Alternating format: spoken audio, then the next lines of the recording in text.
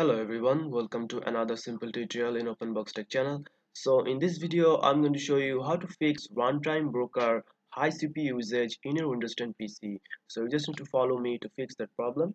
So first of all, you just need to go to the start menu here, then click on settings option here.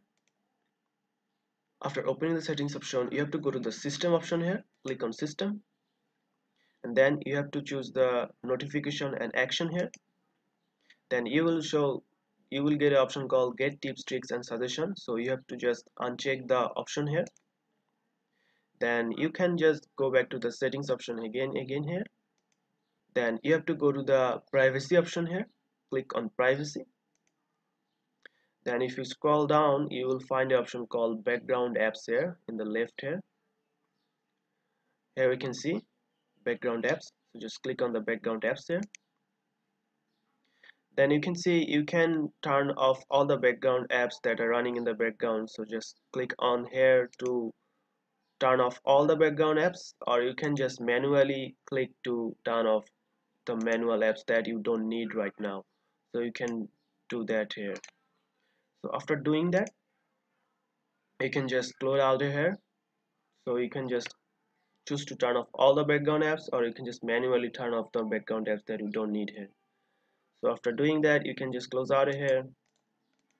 Then you have to go to the search bar here and search for regedit here, REGEDIT. So regedit, you will see register editor app here, so just click on it. So after opening the register editor here, you just have to go to the HK local machine here, expand HK local machine.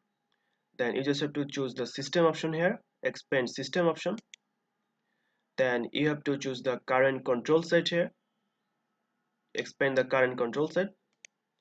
Then you have to choose the services option here, click on services, expand that. Then you just have to find the time broker SVC here, so just scroll down and you have to find the time broker SVC from here.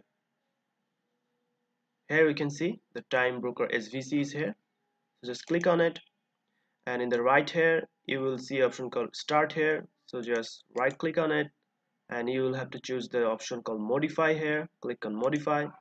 Then you have to change the value to 3 to 4 here, choose the value to 3 to 4 here, then click OK.